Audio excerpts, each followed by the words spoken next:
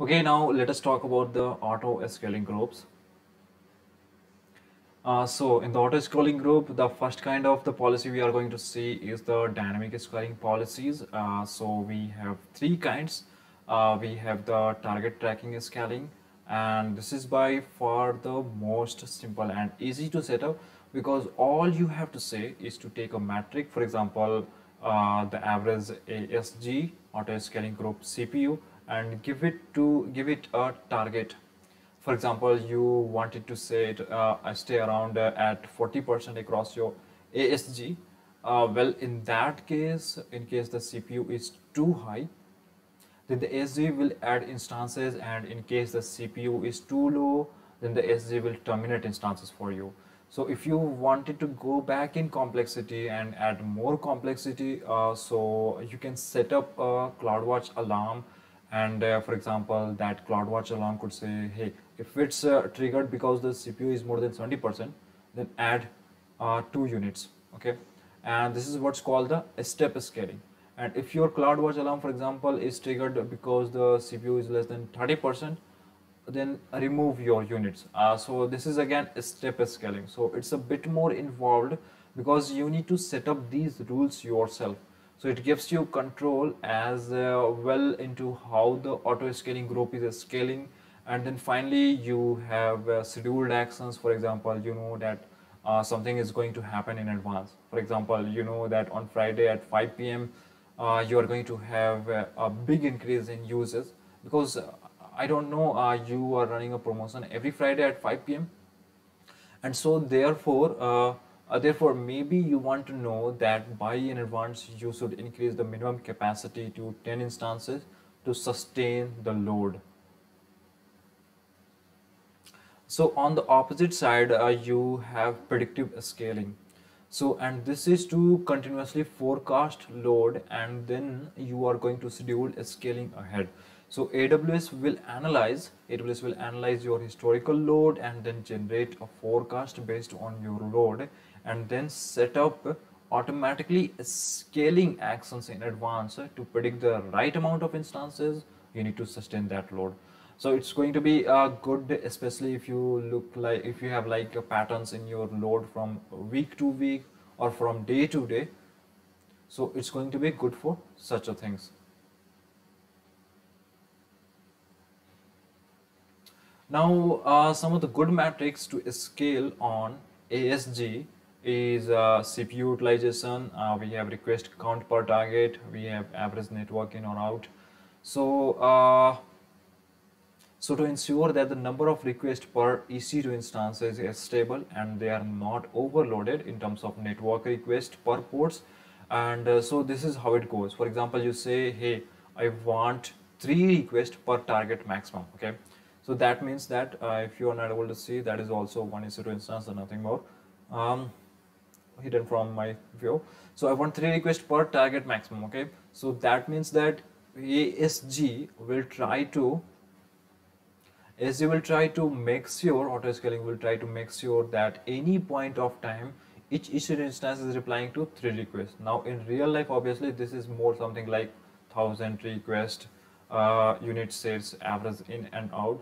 So for example, if your application takes a lot of network in or out, for example, if you upload or download videos files through your EC2 instances, then you know that your EC2 instance has a limit in terms of how much network it can allow, and therefore you would use this kind of metric to scale in and out.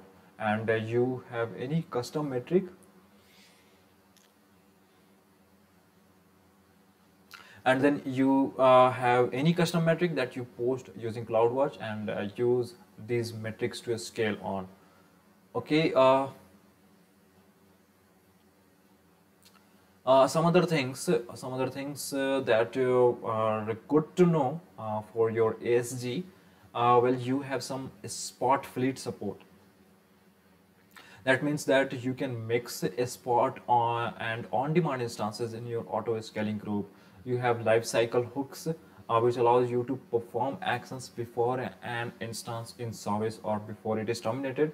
For example, if you want to do cleanup of your instance or log extraction or special health checks, before an instance in service, is in service.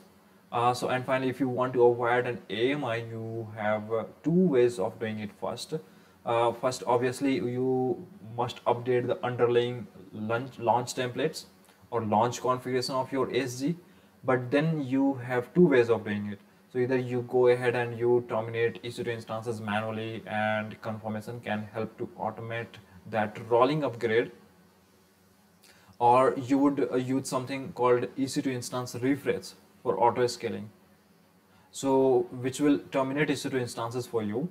And what happens that when you terminate instances in an auto scaling group ASG, the new ones come up, and they will have the new AMI by default, because your ASG is configured to use the new launch templates or the launch configuration.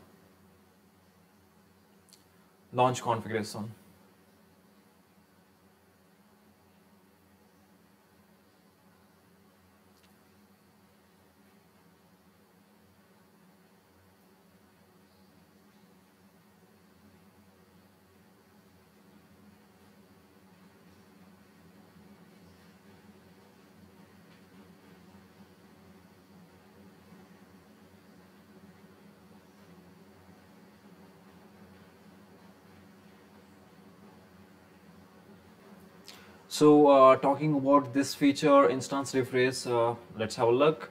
So the goal is to recreate all instances from the latest launch templates in your ASG, and so that's our feature. So if you have an ASG, for example, like that, has a couple or many EC2 instances using the old launch templates, then we are going to upload a new launch templates with an updated AMI, for example, in our ASG. And then we'll use the API start instance refresh. We are going to specify a minimum healthy percentage of instances so that not all instances are destroyed at once. So for example, we can say, hey, I want 60% of my instances to be healthy at any point of time. And then the ASG natively is going to terminate an instance and then create a new one using the new launch templates, and so on until all your instances have been upgraded to the new launch templates. We can also specify a warm-up time here, a warm-up time, which is how long until the instances are ready to use to go and iterate over terminating the old instances.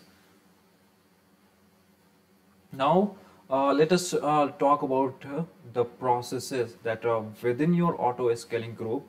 The first one, I am here. The first one is a launch process, okay, which will add EC2 instances to the group, increasing the capacity.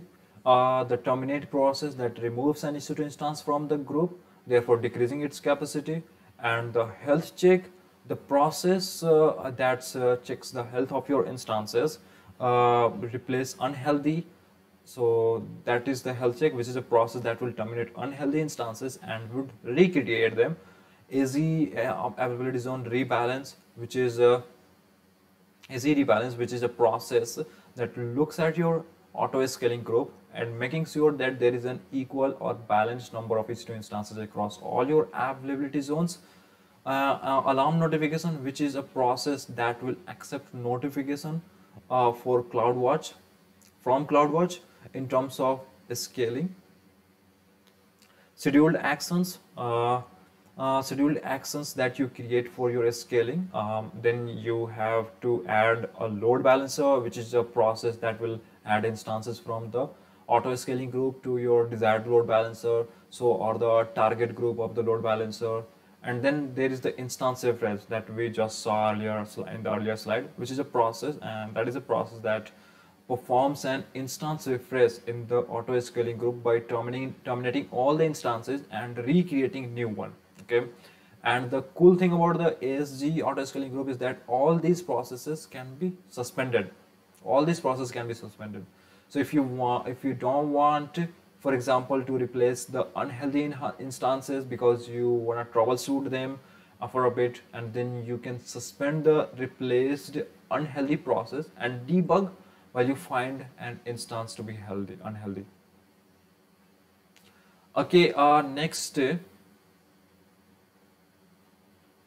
For health checks, that is extremely important. So your ASG auto scaling group depends on the health checks to function correctly.